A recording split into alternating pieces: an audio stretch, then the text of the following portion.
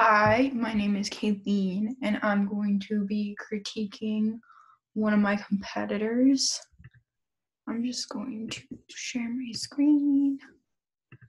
Okay, so this is a competitor that I wanted to look after because I thought it was one of the templates that me and my partner wanted to go for.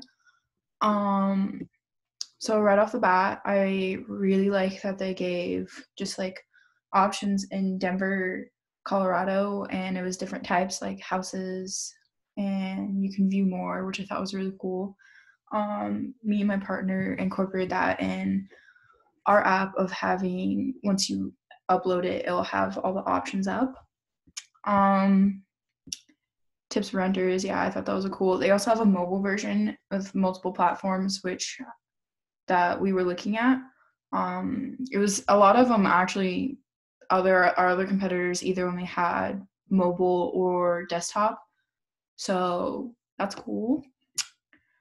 Search bar, we have a search bar incorporated in ours.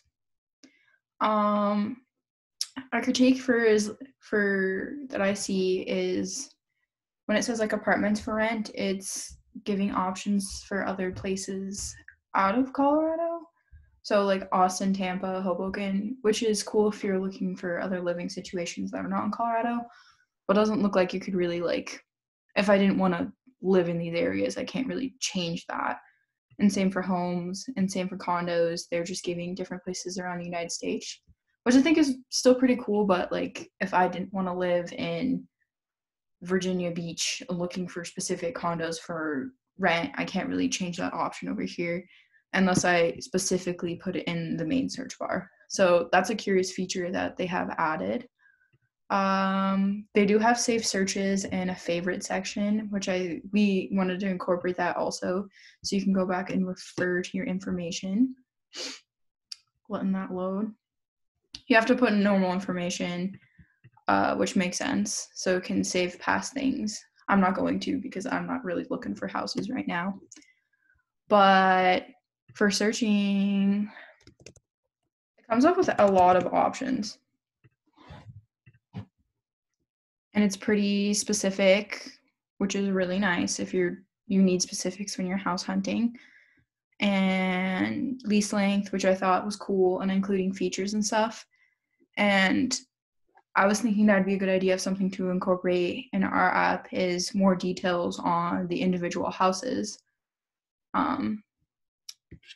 Yes. Oh, also they offer schools that are nearby, which I think is a really cool feature incorporated in their app. People who are looking for houses or apartments could have kids, so it would be nice to have information if they were near school or anything, which I think is pretty interesting. I also think what's a cool feature is they have a walk score and a transit, which is really nice. Most of the other apps I looked at pretty much only gave like what houses were available in the market. I feel like this website does really good at giving you a lot of information so you can really nitpick certain details. And it's also near University of Denver.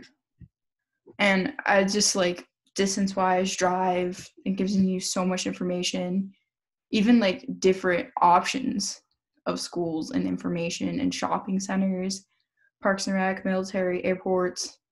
I think that's brilliant to add to when you're looking for housing.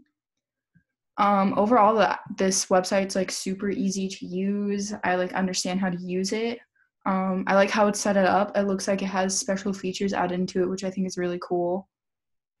I think it really sets itself apart and being unique because other apps I was looking at and websites kind of had the same like all the information. They literally just say housing listed, pricing. They didn't have like the extra like how far it would be from this and here are the schools nearby, which I think is really cool that they incorporated it. But overall, I really like the app / desktop version.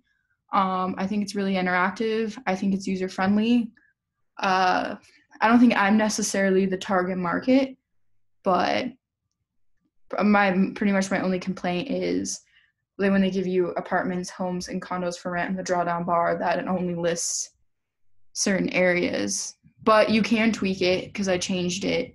But I just thought it was weird originally where it would have just random places to go to. But I think overall this is a really good website/app. So yeah, I'm going to thank you.